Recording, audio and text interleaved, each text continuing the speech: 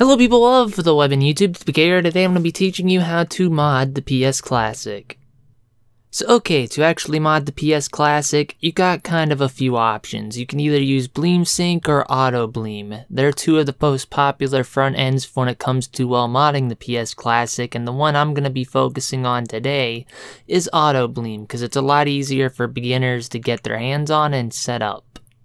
Now with that said, to actually get set up with AutoBleem, it's fairly simple. All you're going to need is a USB drive, and you're going to need to format it to FAT32. As you can see, my flash drive is already formatted to FAT32, and it's already labeled as Sony. It is very important that you label the flash drive as Sony, or else the PS2 won't identify it. Also, speaking of the flash drive, before I forget, some flash drives straight up don't work in the PS Classic, I've heard.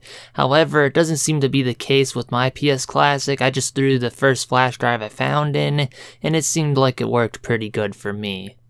Anyway, once you got the flash drive all formatted and labeled, all you really gotta do is download the appropriate zip file that you want. AutoBleem comes in a few different flavors. There are minimal installs, and there are the ultimate, kind of everything's included installs. And in my case, I decided to go with the ultimate install because it comes with pretty much everything that I wanted. I wanted theming, I wanted RetroArch and all the cores, and I just wanted to have everything work pretty much as soon as I plugged the thing into the PlayStation. So what I did was I downloaded the ultimate retro boot zip, and I extracted all the files to the root of my flash drive. As you can see, there are 7 files, but I already have a 8th file here in the folder, and that is just some files that are made from when you plug the USB drive into the PS Classic. As you can see, I've already done this, but you will only have these few files here. But once you plug the USB drive into the PS Classic, a few new folders, so to say, will be made. But before we can plug this into the PS Classic, we got to eject the flash drive. So eject the flash drive after you put your games on, of course, because you want to have your games on when you first do this, because it will take some time to set up, and to have the games already on there that you want to play will just save you some time in the long run.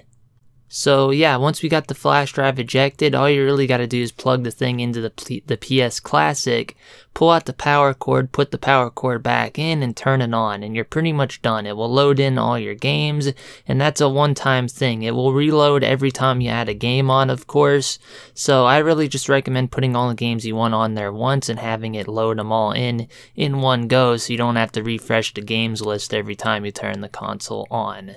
But yeah, that's pretty much it. We're done. All you really need to do is just extract that zip to a flash drive, like I said, have it appropriately named, turn your PS Classic on, and it's just modded. It's as simple as that. So yeah guys, I really hope this video was able to help you out. I know it was nothing really special. This mod was relatively tame compared to other mods I've done in the past, but I gotta say, sometimes the simple mods are the best, and in this case, I really like how this mod was all set up and how easy it was to do. So yeah, for now, I'm gonna leave today's video off here. DTPK signing off. Peace. This thing has as much power as the Pi 3 Model B, if not a little bit more. The only thing but in the end, once you got everything hooked up, you're pretty much good to go. The only other thing I can recommend